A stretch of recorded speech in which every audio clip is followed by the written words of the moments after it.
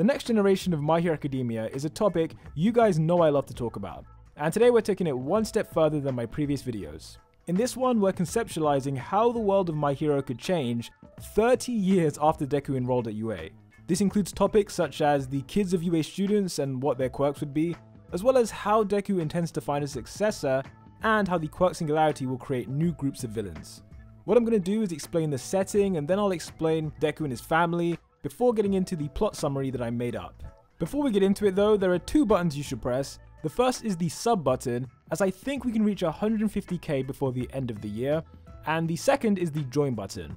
By hitting the join button, you can become a member of this channel for just $2 and get access to my private Discord server where we talk about theories and just other random stuff. Hopefully I'll see some of you there, but without further ado, let's get into the video. Back in the beginning of My Hero Academia, around 80% of the human population was born with a quirk, and in the future this percentage would have only increased, perhaps to around 95%. With more and more quirks mixing together, hybrid abilities like Todoroki's half hot half cold have become much more common, with 1 in every 4 children having this sort of power. Additionally, quirks themselves have become more powerful, with random abilities like Eri's rewind quirk being seen more often. This would result in big changes to society, namely that the quirk singularity doomsday theory has now gained mainstream traction. For those that don't know, the quirk singularity theory was first mentioned during season 4, and it claims that powers will get stronger with each generation due to quirks mixing together, until we reach a point where the hardware of human bodies can no longer handle the software of quirks. In 30 years' time, the theory will be more widely accepted due to the growing number of overpowered quirks, which of course will result in more fear-mongering about the future of humanity. This fear would be exploited by new villain groups to gain members, and the villains I wanted to focus on for this video is an organization I decided to call Reset, and that name is based on their goals. The group believes that the quirk singularity is meant to restart humanity and create a society where only powerful individuals like them should survive. To achieve this utopia even faster, they want to eradicate those with weak bloodlines, which first requires the takedown of heroes so that no one can stop them. Basically, they're fascists who want to speed up natural selection by destroying those they perceive as weak, and the main thing standing in their way is the top heroes. Reset have quietly been recruiting an underground army, with new members only having the best of the best quirks. They have an intricate plan to get rid of Deku and acquire the power of One for All, and it's already working better than expected. When the day comes that they can obtain that power, then there will truly be no one who can stop them. For now though, let's move on to what's going on with Izuku Midoryia all those years after he enrolled at UA. As he promised at the beginning of the series, Deku would have fulfilled his goal by now of becoming the greatest hero, but in doing so, the secret of One for All is now public knowledge. Spoilers ahead for those of you who don't read the manga, but Midoryia would have unlocked all the quirks inside One for All, making it impossible to hide the truth about this power. It was foreshadowed this would happen back in chapter 284, as there's only so many lies that Deku can tell to cover up his multiple quirks. At one point you just have to tell the truth, because the symbol of peace, to be the symbol, people have to trust you. Of course, after revealing the truth, his personal life would be changed forever, and mostly in a bad way.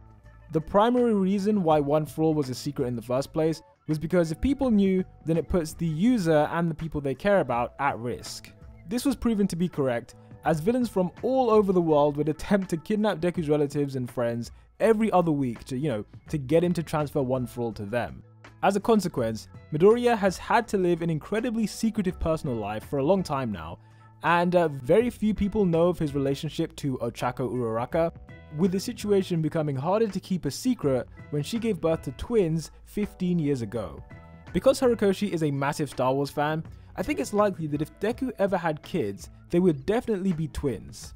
In Star Wars, the Chosen One, Anakin Skywalker, was a father to twins, and in the world of My Hero Academia, Deku himself was referred to as the Chosen One due to him being All Might's successor. For that reason, I feel there would be a parallel, and yeah, Deku would have a boy and a girl. In order to ensure the twins' safety from all these crazy people who want to steal One for All from him, Midoryia would suggest the kids take their mother's last name to avoid any public connection to him. This would be one of many things Midoryia would do to try and give his kids a normal childhood, but ultimately he'd fail at doing this. The twins would have a relatively secluded upbringing and were homeschooled wherever possible, and the only interaction they got with other children was mainly just, kids of Deku's close friends, such as, Todoroki or, I wanted to say Bakugo, but I doubt he would have children. He just seems like he'd be entirely focused on his hero career. Over time, this has caused Izuku to resent having One for All on some level, as he believes that he made the wrong decision in telling the truth to the public. For the 15 years since the twins were born, Midoryia has grappled back and forth with the idea of finding a successor, and on one occasion he considered passing it to Eri. However, his innate urge to save people always overruled, and he never felt truly ready to give up the power, until now. Before I get into why Deku is ready to give it up, let me explain Deku's kids and what their quirks are. For those of you who haven't seen my specific video on this original character, I decided to name Deku's first child Nori Uraraka, and this was a reference to All Might, whose real name was of course Toshinori Yagi. It's pretty much inevitable that Deku would name one of his kids after his mentor, and in fact he might even go further than that and name all his kids after his mentor in some way. Who knows? Nori is the eldest child of Deku and Ochaco, as she was born 15 minutes before her twin brother. Her quirk is called Gravity Shift, as it allows her to pull things towards her, and then when she makes contact, gravity will shift in some way. For example, she could choose to make someone float upon touching them, or she could do the opposite and turn up gravity so they slam into the ground. Currently, the main drawback is that she can't make anything float if it's above 4 tons. While she respects her parents, her goal in life was never to become a hero. That being said, she still practices with her quirk in her spare time, but it's mainly so she doesn't fall behind her brother. The name of her brother is Akito Uraraka, and I consider him to be very interesting. Like many characters, such as Toga for example, Akito's personality is affected by the nature of his quirk, but we'll get to that after I explain his abilities. The name of Akito's quirk is Light Ray, and it allows him to disorient enemies with viciously bright rays of light that he emits from his fingertips. As you would expect, the light rays travel from his fingertips at light speed, meaning that if he gets an accurate shot, his opponent literally has no way to avoid it. Also, if he concentrates all his fingers into a single beam, then the heat can get quite intense and may even start a fire. Light Ray is an accumulation type quirk in the same spirit as Fat Absorption or One for All. Basically, his body stores light whenever he goes about his daily life, and then when he's ready to release it, the rays can be blindingly bright. It works from long range and is a perfect support type quirk, as he can confuse enemies from a safe distance while other heroes jump in to take advantage. This brings us to why I think he's quite interesting, and there are a few reasons here. Number 1, Akito idolizes his father in the same way that Deku once idolized All Might, but the twist is that because he's Deku's son, he feels an intense pressure to replicate his dad's success. As the child of the number 1 hero, Akito feels that he'll one day need to live up to his father's reputation, especially as his sister has never cared about becoming a pro hero. In a nutshell, he wants the legacy of his favorite hero / father to continue with him. He never considered his Light Ray quirk to be anything special, so he trains his body as a vessel in the hope that his father will one day acknowledge him when it's time to find a successor.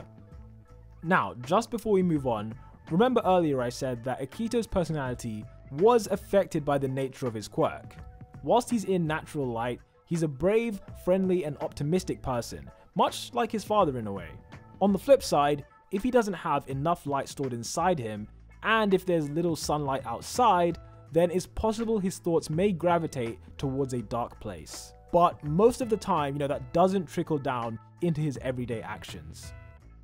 Okay, so with that explained, we are finally ready to talk about the plot summary, which will include more details about the villains and also the other kids of UA students. To start with, I think it's only right that a sequel series like this should begin with Deku himself, as he walks through the halls of UA as a middle-aged hero. He'd be roughly the same age as what Endeavor is in the present series, and I imagine that current UA students would probably collapse with excitement just at the sight of him. After signing autographs and doing all that jazz, Deku would walk directly into the principal's office to have a chat. At this time, the principal would be Tenya Ida, as from day one of this series, it seemed like Tenya had his own ideas for how UA should be doing things. Under his leadership, the school would have made big changes already, with the most significant being the addition of 2 new hero classes. So now you have Class 1A, 1B, 1C, and 1D, they're all hero course students. With villain quirks becoming stronger than ever, Ida would probably feel the need to raise more heroes to a UA standard to help combat the evolving threat. As Deku and his friend talk, the conversation would divert to the reason Deku arranged this meeting, which is to tell the principal that he's finally looking for a long-term successor. As I explained earlier, Midoryia had been toying with this idea ever since his kids were born, but it was only after he failed to stop the death of a pro-hero quite recently that he decided that more people could be saved if he passed on One for All. Upon hearing this, Tenya would immediately whip out a 50-page binder full of candidates that he considers worthy of One for All, which would both freak out and impress Deku at the same time. Midoriya would explain that while he trusts Tenya's judgment, he needs to have an open mind and make the decision based on his own instincts. Therefore, Deku's proposal is to join the UA teaching staff part-time in the new school year, and basically he'll observe some of the first-year students as the year progresses. Eventually, he'll select a few elite candidates to take with him on a work study, and after that, he'll let the kids know about his true motivation to find a successor. This process will give him a really clear idea of who is both physically and mentally capable of succeeding him and taking this quirk for the next generation. When we compare this to All Might, he essentially picked a random kid he just met that day, trained him physically for 10 months, and then made him use One for All on the same day he got it without any real guidance on how to use the quirk. The results did pay off, I guess, but it was a very risky strategy. By contrast, Deku is being much more careful, but still fair. Now, in the back of Midoriya's mind, he'd long suspected that Akito wanted to be the next user of One for All. He noticed how his son would relentlessly train his body, and his motivation to become a hero reminded Deku of a younger version of himself. Deku never wanted either of his children to have One for All, as it was something that would just continue to affect their way of life. Additionally, as All Might implied, Deku isn't the type of person who's a fan of this kind of favoritism, so he wouldn't want to give it to his kids just because they're his kids, rather he'd want to give it to someone who is worthy of being the next user. This is partly why his proposal to Tenya is perfect. If Akito can pass the UA entrance exam in a few months and then prove himself worthy above all the other first years, then yes, Deku would reluctantly give the quirk to his son. On the other hand, if another student was to outperform Akito, in terms of the criteria for getting One for All, then at least Midoriya was still fair to his son and gave him a chance. Midoriya hopes that if he was to give it to someone else, that Akito wouldn't resent him for it. Anyway, we should switch over to our two main characters, who, as you've probably guessed, are Akito and Nori. At the beginning of the story, they'd be 14 years old, with Akito having hopes of passing the upcoming UA entrance exam. The exam usually takes place in February, so for argument's sake, let's just say that the events right now are happening in November. Like we already established, there are more spaces on the hero course than ever before, and Akito believes that if he gets into UA, then he's one step closer on his journey to receiving One for All. The scene could open with him intensely training in the backyard of their secluded home. This training is occurring at the same time that Deku is meeting with Tenya. So right now, the only people in the world who even know Midoriya is looking for a successor is Ochaco, which is his wife, Tenya, and an unknown character who we'll get to later. Whilst Akito is working hard for the UA exam, Nori has been pretty much chilling for the most part, as she knows she's probably just going to go to a regular high school. For the first time in their lives, the privacy that has kind of shrouded their existence up until this point is finally going away, and they are allowed, obviously, to attend these public schools where they'll be seen by a lot of people. And some people may suspect that they are Deku's children. I mean, they do bear a resemblance to him very heavily. But yeah, that's just a risk they're going to take at this stage in their lives. What I imagined is that during this intense training that Akito's doing, whilst Deku's out the house, some kind of accident or incident would occur that would put Akito in serious danger. Maybe villains had finally found them and were attacking the house, or maybe Akito just got in some sort of training accident. But just know, it has to be something where Nori tries to save him with gravity shift and just can't do it. In such a life or death situation, all sorts of emotions would be racing through her mind, and it would cause her to briefly tap in to an unknown power. This power would have been building inside her quietly since the day she was born, and to save her brother in this situation, she would unleash it with its full force.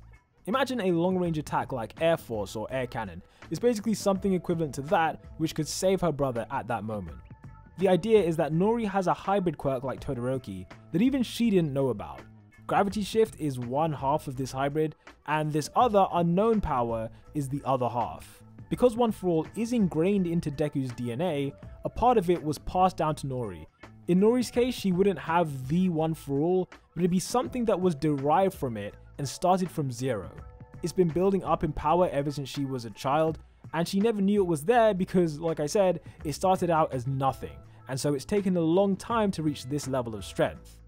Maybe it's just the stockpile quirk, or maybe it could be transferred as well. Let me know what you think is more realistic down below.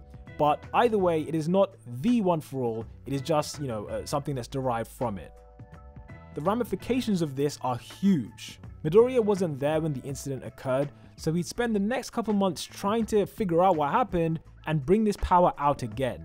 With the risk that Nori doesn't have control over this mysterious power, it's possible that she could cause an accident to occur that would endanger people.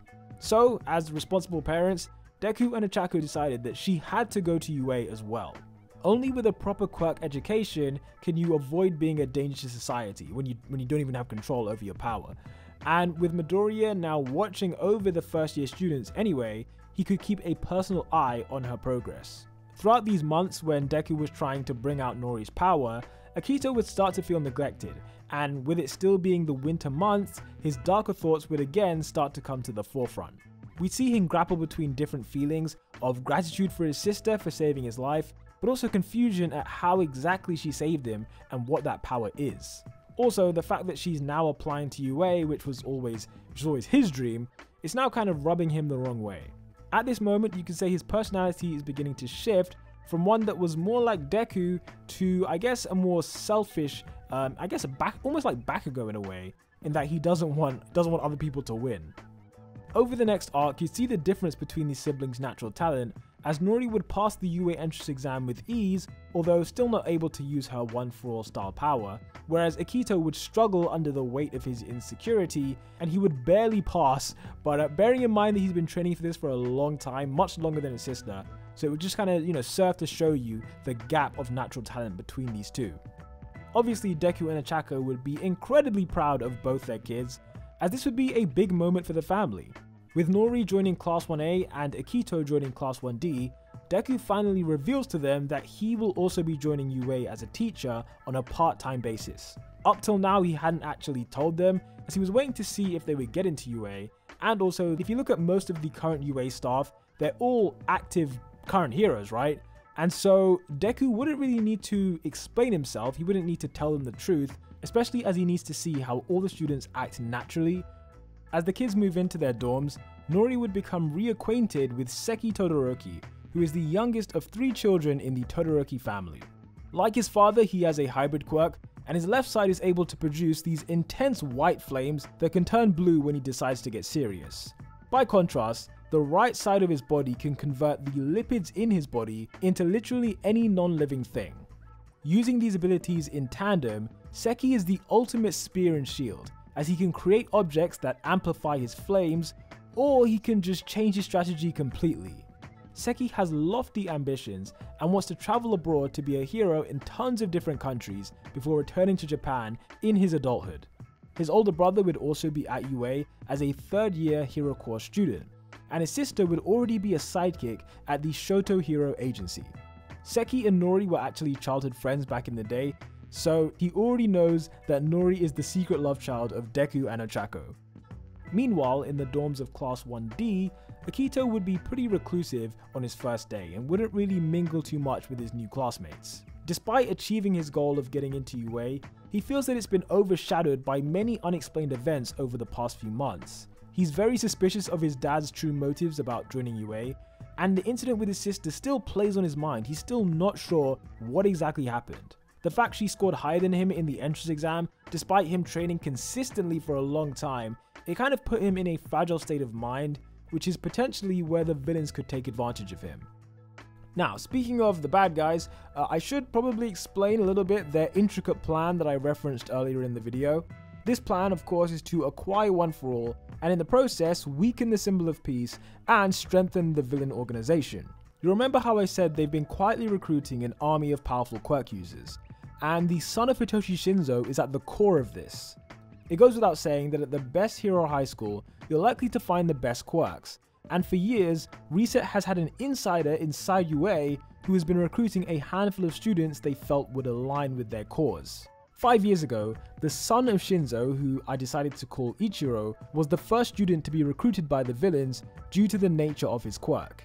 Ichiro's power is called Inception, and he can plant an idea in someone's head as long as they say something to him.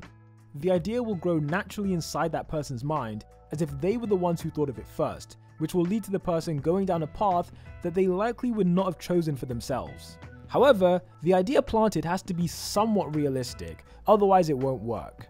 Ichiro would go on to graduate and become sort of a double agent, as he was working as a sidekick for his father whilst also being given missions by Reset to recruit certain heroes. In the present day, a large but currently unknown number of heroes across Japan are converted believers of Reset's ideology and literally could go Order 66 at any moment. Despite that, the main thing stopping the villains from launching their attack is the existence of the number one hero, who just has a ridiculous level of power even for a former shonen protagonist. Over the years, many of Reset's most overpowered villains were defeated by Deku with ease, and a new strategy had to be formed. The secret leader of the villains could maybe defeat Deku, but if he was to reveal himself and then lose, everything would be over. I imagine that as a last resort, Ichiro would be tasked to try and get close to Midoryia and convince him to pass the power to someone they could manipulate. Because of the limitations of the Inception quirk, Ichiro can't make Deku give it to anyone. Instead, the most realistic option from an outsider perspective would be to ask Deku to give it to a younger person who is worthy of inheriting it, in the same way that All Might gave it to Deku when he was about 14. If Ichiro could accomplish this, then all they would need to do is either recruit a new young person who they can, put on a pedestal and make Deku believe is worthy of inheriting the power, or they could just do the same process but with someone who's already part of the organization. It was a good idea, but Ichiro getting close to the top hero proved way harder than expected, and he just couldn't get that access. Back in the day, even the top two heroes, Endeavor and All Might, went 10 years without seeing each other, so it's not that easy getting a meeting with the top hero. Growing frustrated, the leader of Reset would have organized an attack against the Shinso agency without telling Ichiro first. The aim of this plan was to draw out Deku and essentially get Deku to be in a location where Ichiro would definitely be. In addition, the villain was instructed to kill literally everyone except Ichiro, so the likelihood of Deku and Ichiro interacting was very high. An attack on an actual hero agency is something we've never seen before in My Hero, so I imagine it would be of a significant scale to draw out the number one hero. Of course, Deku being Deku, he would respond to something like this and he definitely would show up, and as he arrived, I imagine that when Deku gets there, he literally sees Shinso being killed before his eyes. He quickly dealt with the villain and began to search for survivors, with Ichiro being the only one alive as planned. Naturally, the boy was filled with unimaginable anger and confusion as he was unsure whether this was a truly random villain attack or if it was some kind of message from the leader of Reset. As his head was scrambling, Ichiro would be approached by a sunken-looking Deku who offered his condolences. The number one would express how he should have been there quicker and how he did everything in his power to stop this from happening. While Ichiro was still unsure about who was responsible for the attack, he acknowledged that in this situation with Midoryia standing in front of him, this was maybe his only chance to use Inception on the top hero. I'd imagine that at this part you'd see Ichiro looking up at Deku with his eyes wide open, followed by a flash forward. The flash forward would take us back to the principal's office, and this is the moment when Deku was talking to Tenya about the reasons he needs to find a successor. The implication of doing this flash forward at this moment would be clear, but for those who don't get it, Deku just got inceptioned. The beauty of Ichiro's quirk is that if an idea is even remotely realistic for that person, it will cling on to all other relevant ideas and just become something that Deku believes he thought of himself. Ichiro planted the idea that a young and fresher hero would have saved Hitoshi's life, and suggested that Midoryia choose a successor from one of the new UA students in the upcoming year. This concept would be planted in Deku's mind and would combine with his real feelings about his desire to save more people, his desire to not be unfair to Akito, and his long-standing anxiety about finding a successor to One For All. Ichiro didn't know that Deku had a son or anything like that, but he did know for a fact that in that moment, Deku regretted not being able to save Shinso, and so he preyed on that insecurity instead.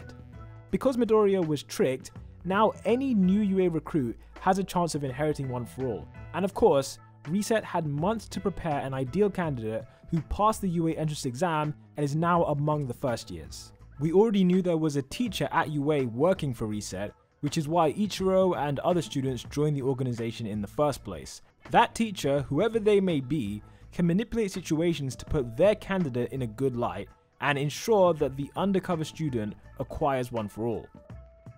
But anyway, if you've made it this far, then thank you for watching the video, and yeah, I hope you enjoyed the original characters and the new quirks, and the basis of this plot which I've laid out here. Feel free to expand on any of my ideas, and sub to the channel as I think we can reach 150k before the end of the year. Until the next one, peace out.